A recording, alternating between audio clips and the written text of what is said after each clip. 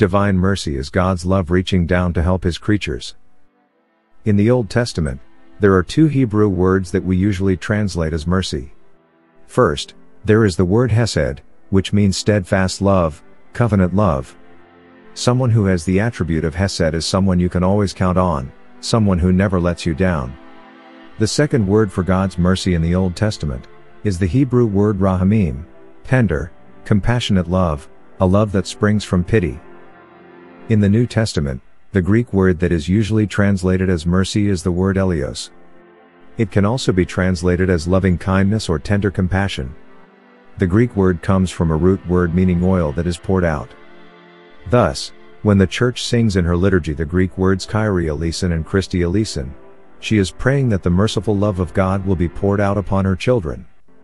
According to the ancient fathers of the Church herself was born from the wounded side of Christ, when out of His heart there poured out blood and water, symbolic of all the graces of the two chief sacraments, baptism and the Eucharist. In short, eleos is God's love poured out upon His people.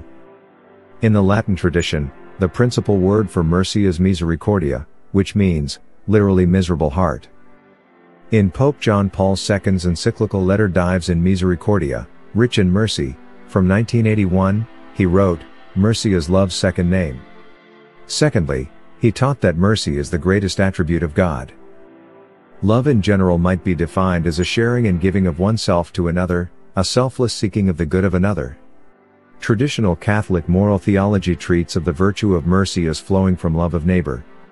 Namely, it is that virtue which inclines us to offer assistance to a person suffering from want or misery.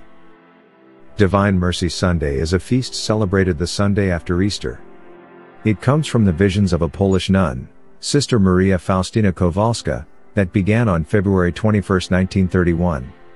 In 2000, Saint Pope John Paul II canonized Saint Faustina and, during the ceremony, he declared, "It is important then that we accept the whole message that comes to us from the Word of God on this second Sunday of Easter, which from now on throughout the Church will be called Divine Mercy Sunday." She saw a vision of Jesus standing and was told to have the image made with the prayer, "Jesus, I trust in you." The visions, that speak of Jesus' great mercy for sinners, if they come to Him, lasted from 1931 to 1938. Pope John Paul II established that this Sunday have a plenary indulgence. Indulgences mean lessening of temporal punishments for sins. The four requirements for gaining the indulgence.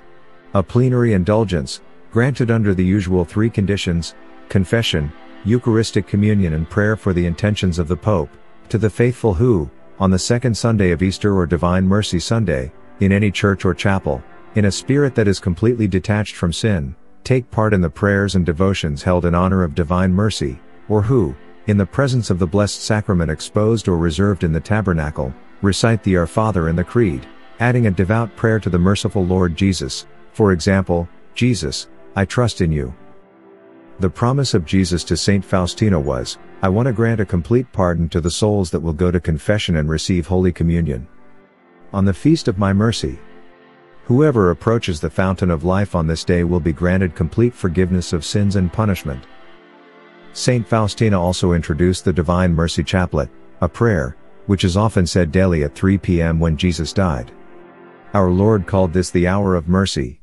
Please subscribe to Catholic News World's YouTube channel. Thanks and God bless.